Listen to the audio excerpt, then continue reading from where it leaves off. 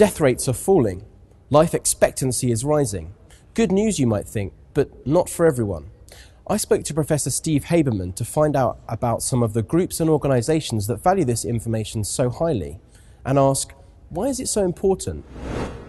Well, it's important to the country to know about this, and it's important to a government to be able to plan on the basis of this information. I mean, governments need to be thinking about the National Health Service, healthcare. So if there are more and more old people, we need to be able to quantify how many, and, for example, where they're going to live, if we're going to plan the location of hospitals, for example. Presumably this information is especially important for pension plans and insurance companies. It's particularly so for insurance companies and pension plans, where one of their most important contracts is the pension or annuity, where payments are being made to people for as long as they live. And these payments can extend over a very long period in the future. And the insurance company needs, at the start, to have an assessment, a very good assessment of how long someone is going to live. If people are living longer and longer, they need a very good assessment of the extent to which that future lifetime is extending. If they get this wrong, they could lose a lot of money. Perhaps another group that should pay attention to this ageing population are political parties. With the announcement earlier this week of the election on the 6th of May, how should political parties be changing their approaches to campaigns, and have you seen any evidence of this? I mean, that's an interesting question. We haven't really seen any indication of them recognising the importance of the grey vote in these very early days. The talk in the media has all been about the 18, 19 and 20-year-olds who are going to be voting for the first time.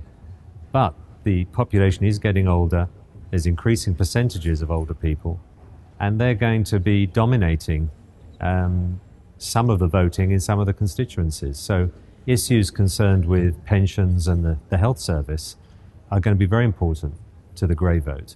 And indeed, at a time where the government is in deficit, some of the very biggest areas of public spending are on pensions, social security and the NHS. One of the difficulties of predicting mortality rates in population are anomalistic groups that don't quite fit in the regular pattern.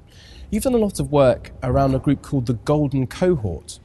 Who are they? Well, these are people in the UK who were born between the mid-1920s and the mid-1940s, a sort of a 20-year span. And they seem to have much lower death rates than one would expect. And their death rates are falling faster than one would expect. And there are a lot of hypotheses as to why this might be. For example, could be the advent of the NHS in 1948 that helped these people. It could be reductions in smoking that helped these people. And perhaps interestingly, it could be the fact that they went through the Second World War, which was a period of rationing, which led to a strictly controlled diet. And that meant actually that they were not exposed to some of the fatty sort of diets that we have these days. So the golden generation must present considerable problems when putting together mortality models. How do you deal with anomalistic groups like this? Well, the golden generation is, we should say, are important because they're now aged 65 to 85. They're just in the age group of receiving pensions, and trying to understand the dynamics for this group over time is going to be very important for government, insurance companies and pension plans. What we've tried to do is build statistical models that allow for the presence of what we call a cohort effect. And we were the first group to introduce this cohort effect into the models that people use for extrapolating death rates. And this has proved quite powerful in being able to identify trends and then project them into the future.